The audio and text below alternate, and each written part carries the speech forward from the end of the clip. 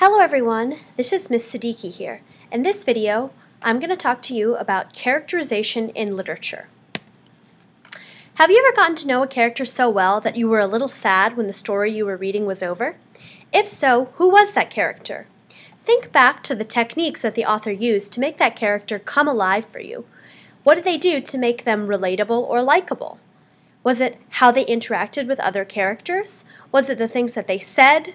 The things that they stood for or did, or what they were motivated by? Authors use different techniques to develop and shape a character in our mind. Good authors are able to create a character on the page that makes the reader feel as though they have met a real person. The way a writer reveals a character is called characterization. Poor characterization can make a character uninteresting because that character lacks focus and clarity. In this video, we're going to talk about two different types of characterization: direct and indirect. Direct characterization is what it sounds like. It's when the author tells you directly what a character is like. So, the character was mean-tempered or the character was friendly. When an author uses direct characterization, you don't really have to do detective work to figure out that trait about that character. However, authors often use direct characterization in conjunction with indirect characterization, which I'll talk about a little bit later. So let's look at some examples of direct characterization. In this passage, let's look at what Amaya is like.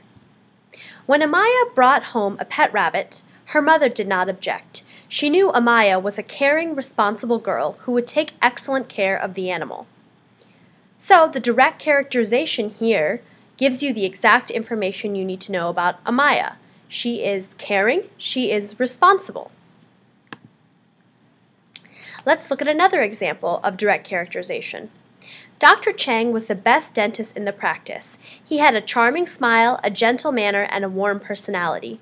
He made a trip to the dentist a pleasant experience despite the discomfort. So what words in this passage give you direct information about Dr. Chang's character? Well, the author tells you directly. He's gentle, he's warm, and he makes the experience of going to a dentist pleasant, so therefore he must be kind. So in this passage, the author is directly telling you what this character is like. However, later, the author might choose to develop Dr. Chang more thoroughly through indirect characterization. So in characterization, authors are creating characters, right? There are two types. If a writer tells you what it's like, direct characterization. If the writer shows you, though, through action, the method is called indirect characterization. So thinking of Amaya and Dr. Chang, it's not just about what they're directly like. They would be developed further in the story through indirect characterization, which we're going to talk about next. So indirect characterization is what writers generally prefer to use. When writers use indirect characterization, they show their characters in action, giving readers a chance to decide for themselves what a character is like. So in this image, right, we are seeing the character in action, dangling a frog above probably a sibling, and the sibling is looking up in surprise. So the author doesn't come out and say John was mean. Rather, he shows John pulling a prank on his sister to allow you to infer whether you think, is John funny and a jokester, or is John cruel and mean? That's why authors prefer to use indirect characterization. It still allows their readers some agency to make judgments about the character. So a writer can show indirect characterization through appearance, actions, thoughts and feelings, words that the character says, and character relationships. So how does this character interact with others? Writers create a character's appearance carefully. Through exact physical details, a writer can imply or suggest a character's personality. How is the character dressed? What is the character's posture? And what is the character's facial expression might be some clues to tell you about what the character is like. By clinging to her mother, the child appears to be shy and unsure. So instead of telling you that the character is shy, the author might show that the child is clinging to her mother and imply that she is shy. By wearing his Boy Scout uniform, this boy appears to be proud of the badges he has earned. So the author might not tell you that this character is proud, but he might describe the way that this character is standing with his badges from Boy Scouts proudly displayed. So let's read a text. What might this character's appearance say about his personality? The man seated in the parked limousine had short hair, piercing eyes, and a serious gaze. He was dressed neatly in a starched white shirt and striped tie.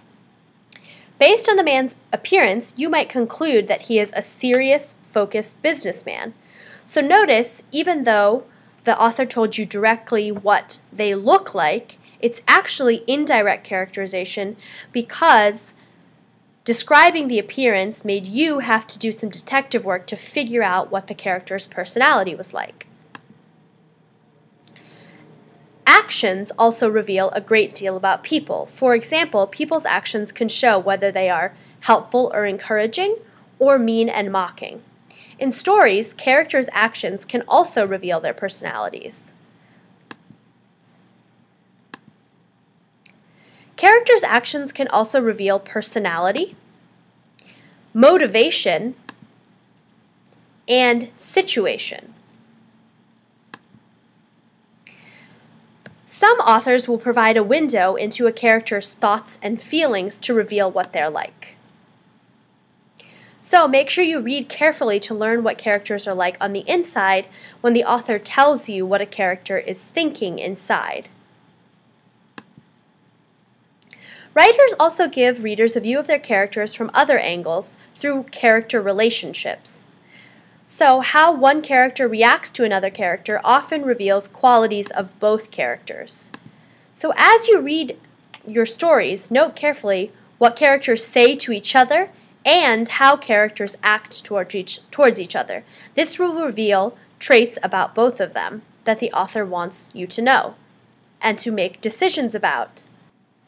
Another way to figure out what a character is like is by looking at their motivations. So in real life, motivation is the reason why people do things they do. And sometimes in real life, we might not actually know why people act the way that they do. But in books, we have kind of a wider lens depending on the form of narrator for the story. So in real life, what could possibly have made your brother think he could dance? You don't know unless your brother tells you. Or, why did your best friend suddenly find a new best friend? You might not know unless you ask her. However, in books, you will find plenty of clues to characters' motivations. Use the clues to find out what makes a character tick and act the way that they do. To uncover a character's motivations, pay attention to what the character says and what the character does. That will tell you a bit about what motivates the characters. Then, think about the outcome of the character's actions. Looking at all those aspects of direct and indirect characterization will help you figure out important details about a character. That will help you to ultimately get to the theme or message of the work. Thanks for watching.